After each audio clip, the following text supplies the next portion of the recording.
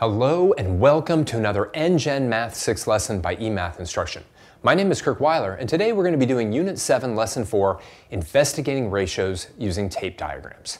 So man, have we been working with ratios a lot, right? This is our fourth consecutive lesson on ratios. And today we're going to use tape diagrams to help us really solve a lot of ratio problems, including some that can be quite tricky. So let's get into how that works right away in the first problem. All right, here we go. Now we're going to start by using a tool that we used in the last lesson, which is a double number line, and then we're going to move to a tape diagram to see how the two approaches sort of mirror each other. Then we'll move only to tape diagrams. So let's do it. Exercise number 1. A bag contains red and white colored pieces of candy. The ratio of the number of red pieces to the number of white pieces is 3:2. There are 18 pieces of red candy. Letter A, use the double number line below. Determine the number of white pieces of candy. All right, well, since we've already done this before, what I'd like you to do is fill in this double number line. All right, we know that there's 18 pieces of red candy, and we know the ratio of red to white candy pieces is 3:2. So you go ahead, fill out that double number line, and figure out how many white candies we have.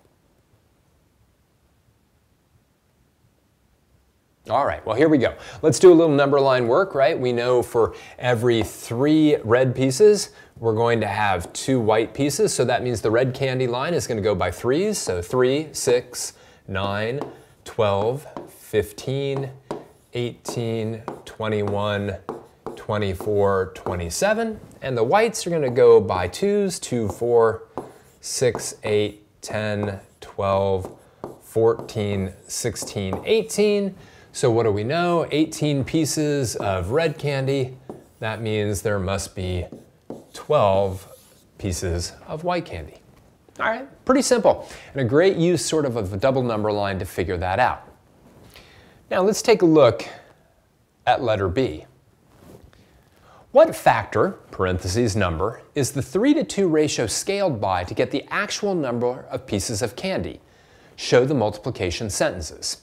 All right, so let's talk about this, right? We know, kind of going back to the number line, right?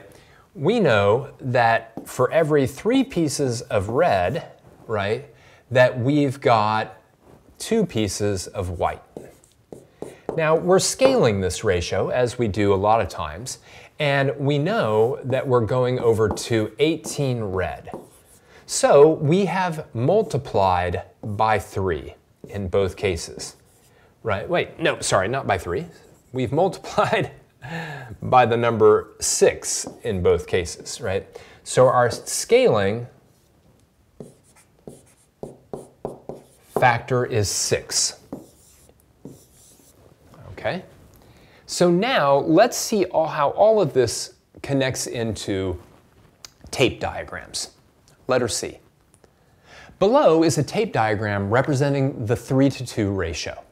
Fill in the missing blank and then show how many of each type of piece would fit into each rectangle of the diagram. All right, so let's talk about tape diagrams in general. When I've got a tape diagram that kind of looks like this, the idea is that all of these rectangles, all 5 of them in fact, have the same number of things inside of them because they're the same size. So we know, right, that we have 12 white pieces of candy, right? We know that. We figured it out in letter A, okay?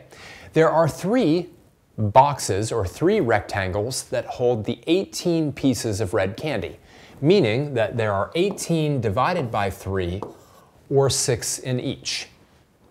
Likewise, the white pieces of candy, there are 2 boxes for those, and it holds 12 pieces of candy each, meaning, of course, that there are 6 in each of them. Notice each rectangle containing the same number.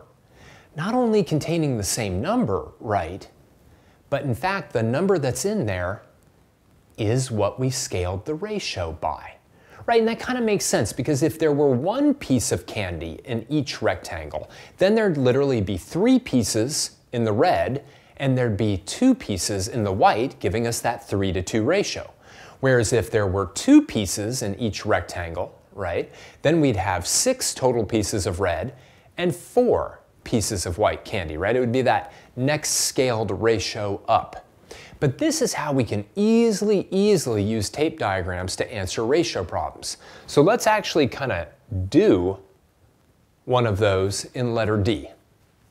A larger bag of candy has the same 3:2 ratio of red to white pieces. This bag has 42 pieces of white candy. Fill in the tape diagram below to find the number of red pieces. All right, so this is really cool. Look at how easy this is going to be, right? As long as, right, I take my 3:2 and I've got 3 rectangles here and 2 rectangles there, all holding the same amount of candy, right?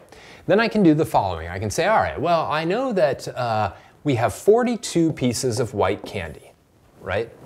That's a beautiful number, 42, sitting right there. And those 42 pieces have to fit in these 2 boxes.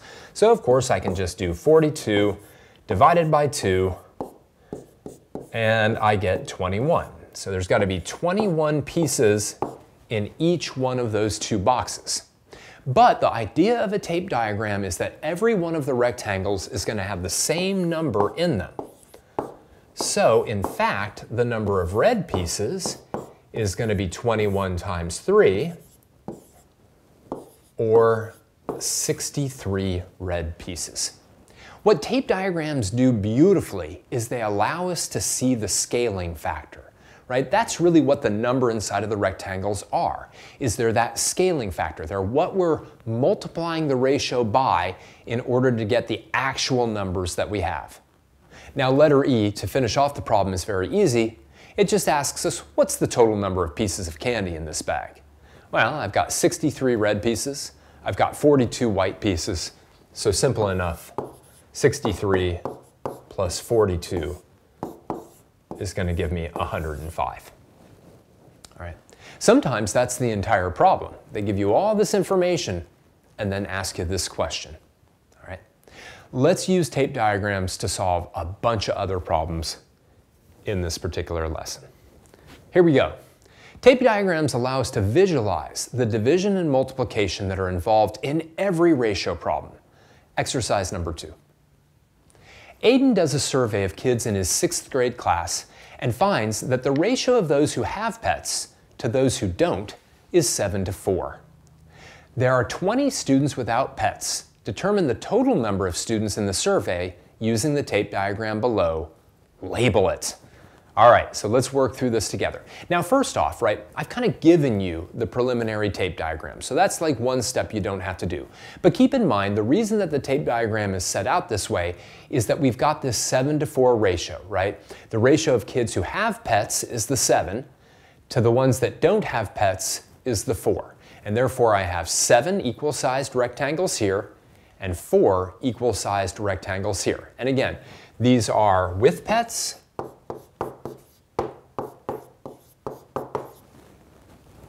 and these are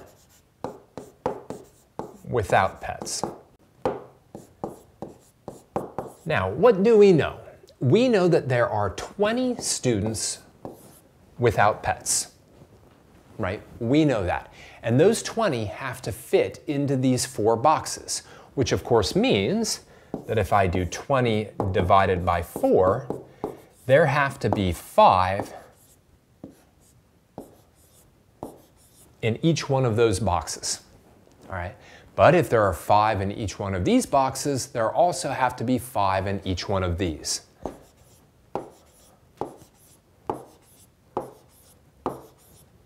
Which means the students with pets must be 7 times 5, or 35. Now, maybe that's my final answer, except it's not. The question asks me to determine the total number of students in the survey. That would be the kids that have pets plus the kids without the pets. And so the final answer here is 55 students, right? Simple enough. And again, what an easy way of sort of visualizing what's going on. We did this. We've done this already. We've done it with double number lines and we've done it with tables, right? But here we can really visualize that 7:4 ratio using those tape diagrams. And then it's very easy once that we know that's 20. We know we've got to do 20 divided by 4, giving me 5. And then that 5 really is the scaling factor because then we take the 7, multiply it by 5, and now we can find the number of students with pets. All right, let's keep working on these. Let's take a look at one where you have to do the diagram yourself. Exercise number 3. A lemonade recipe calls for a water to lemon juice ratio of 3 cups to 1 cup. Michaela is making a large batch where she uses a total of 24 cups. Create a tape diagram to figure out how many cups of water and how many cups of lemon juice Michaela uses. All right, well, here's the thing.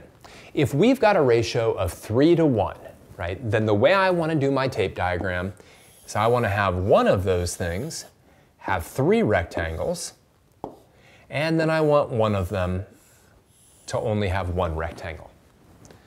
Now, we want to make sure that we're very comfortable with which is which, right? It says water to lemon juice, 3 to 1.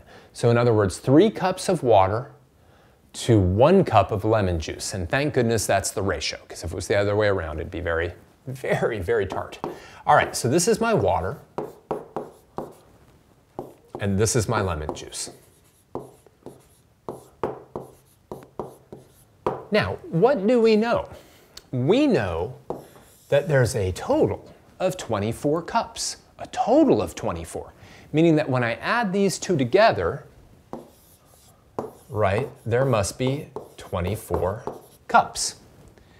Well, remember, the same number has to go into all 4 of those boxes. So what number should it be?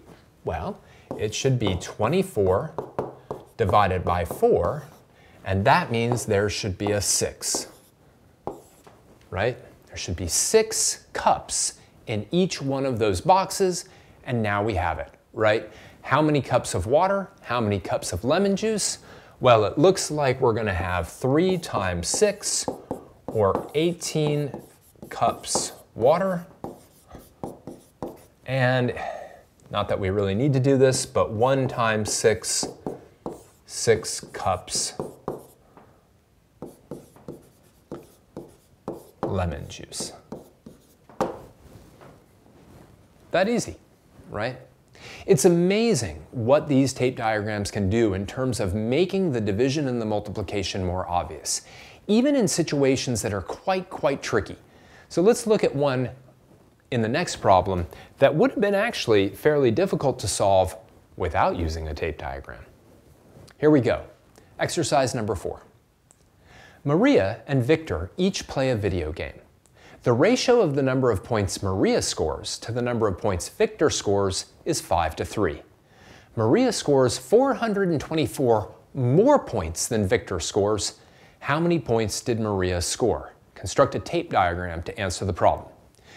Now, don't get me wrong, this problem could certainly be done with a double number line. It could also certainly be done with a table, and eventually it could be done using algebra, which we'll see at some point in this unit.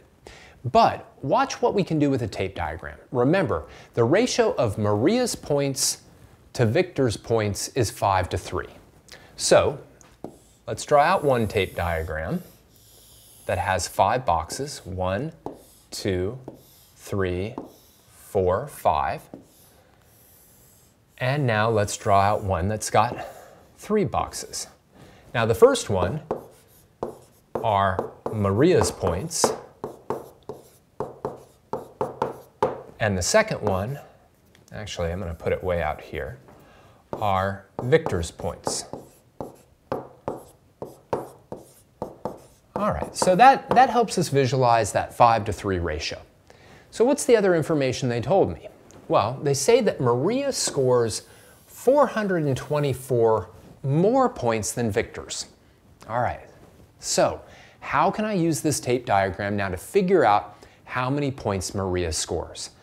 Pause the video now and see if you can figure this out. All right, well, look at it this way, okay? I'm going to just real quickly change my color to green. If I kind of circle these squares, those squares should have the same number of points in them, right? Because, you know, each one of these boxes is going to contain the same number in them, so 3 of these and 3 of these will be the same. But remember, Maria scores 424 points more than Victor. So all of those should be in those two boxes, right? Those are the points more that Maria scored than Victor. So how many should go in each one of these two boxes? Well, for that, I'm going to do 424 divided by 2, because they go all in two boxes. That's going to be 2, 4, 0, 2, 1, 2, 0, 4, 2, 4, 0. So that means that there are 212 in each one of those boxes. But the beautiful thing about tape diagrams is that every rectangle contains the same amount. Otherwise, honestly, they'd be useless. So that means there's 212 here, 212 here, 212 here, 212 here, 212 here, and 212 here. And this allows us to figure out the answer to a lot of different things, but of course, the only thing we're really concerned with is how many points did Maria score? Well, Maria scored 212 times 5, right? So I can just kind of do that over here. 212 times 5, 10, carry the 1, 6, 10, and it looks like Maria scored 1,060 points. All right, and that's it. But again, this would have been actually quite difficult with either a table or with a double number line, because I mean, the ratio 5 to 3, then it would be 10 to 6, 15 to 9, 20 to 12. I mean, it would have taken forever to figure out where we were at in order to get 424 more points for Maria than Victor. On the other hand, kind of laying it out here makes you realize, well, if these three are the same, then those 424 extra points have to be included in these two boxes, making each of them 212, but then since each one of the rectangles has to have the same amount in them, it makes it very easy to figure out Maria's points. We could also figure out Victor's points quite easily by taking the 212 and multiplying by 3. All right, let's wrap this thing up. So today we saw really one of our final tools that we'll use, and we're going to see one more, but one of our final tools that we can use in order to help us solve ratio problems, and those are tape diagrams. And tape diagrams are great because they very easily help us think about what that scaling factor is. You know, what we have to multiply the simplest ratio by in order to solve whatever problem we're working with, all right? So get some practice on tape diagrams in tonight's homework because they will be extremely useful as we move forward. For now, I just want to thank you for joining me for another NGen Math 6 lesson by eMath Instruction. My name is Kirk Weiler, and until next time, keep thinking and keep solving problems.